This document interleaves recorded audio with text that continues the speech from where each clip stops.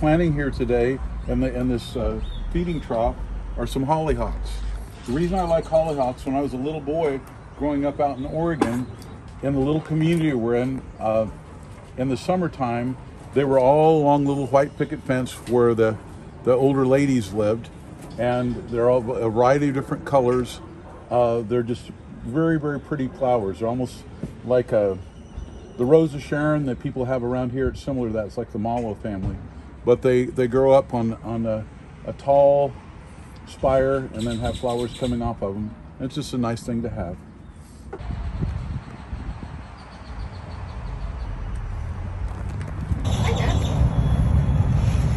Ask him because I think that's what's wrong. I've got one weed eater not functioning properly. I've got Wake up the roots a little bit. What I've been learning about gardening is that what you can grow and how well it does depends a lot about the soil, like the quality of the soil. And something that James is really good at is remineralizing and growing the biodiversity of the dirt, right? So it becomes soil. It's alive, it's active. And something that I've been learning about that is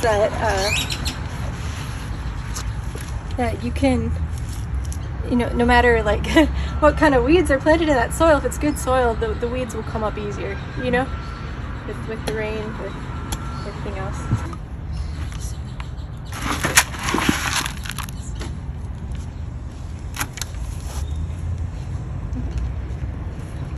When you garden before, do you notice a difference in all that you're feeding extra, like the C90?